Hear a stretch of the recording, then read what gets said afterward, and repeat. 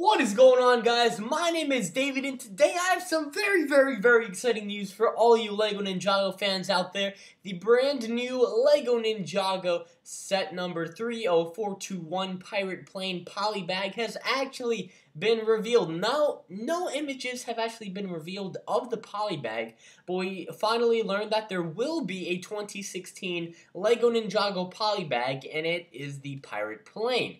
And so, we don't really know too much, but we do know that it's going to cost around €4, so which would be around 4 or 5 US dollars. So that's going to be a typical price for the Polybag. Now, we do not know if you're actually going to be receiving this Polybag in a promotional view. So like, let's say you purchase something $75 or more at the LEGO store, whether it be just pure Ninjago or just in general LEGO. Perhaps you're going to be getting this Pirate Plane Polybag like they did with the Kai Drifter back in 2015, in the beginning of 2015, for the Tournament of Elements and all that stuff. But I'm pretty sure it's just going to be for like just regular purchase. So like $4 or $5 at the local LEGO stores in the United States, or £4, wherever it is in Europe and stuff like that.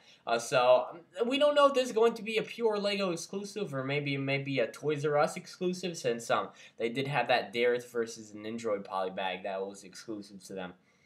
So yeah, we don't really know what's going to happen with this Polybag. We just basically know a name, but based on that name, I guess we're going to be receiving a pirate minifigure in that set, or perhaps just a regular build.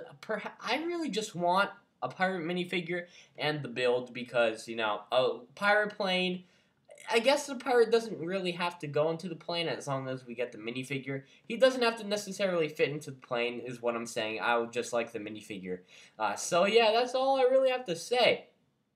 If they could possibly, if the LEGO designers obviously could possibly include the pirate minifigure and make sure that it does actually ride in the plane, that would actually be pretty cool. But if they don't, at least include the minifigure so that, it could be like a display model, something like that. So yeah, that's all I really have to say for you guys today. Thank you all so much for watching. Please leave a like, and please share this video with your family and friends so that more people can enjoy Ninjago together. Thank you all so much for watching. I'll catch you guys in my next LEGO Ninjago video coming very soon. Thank you guys.